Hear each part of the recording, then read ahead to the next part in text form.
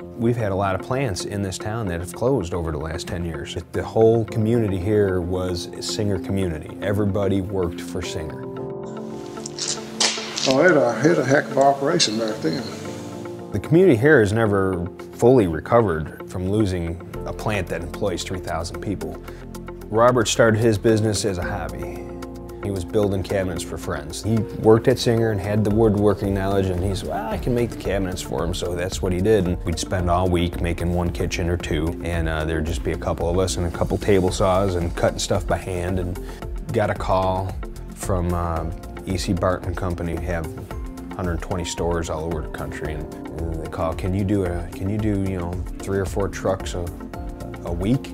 In business, if anyone asks you that kind of question, the answer is yes. Even if you can't do it, figure it out, That's when we started the process with the Southern Bancorp, and talked about getting a loan and small business loan. And within 2 years, we went from doing, one or two kitchens a week, 20, 30, 40 cabinets a week, to doing 200-300 a day. Right now we do 1 cabinet a minute off the assembly line. It's kind of weird, our company, we kind of slow, and then all of a sudden, whoa, we're way up here. Small baby steps to this big, huge, giant leap all at once. If we didn't get the loan from Southern Bancorp, the small business loan, to be able to do this, and if it didn't happen in the timely fashion that it did, we would have lost the opportunity.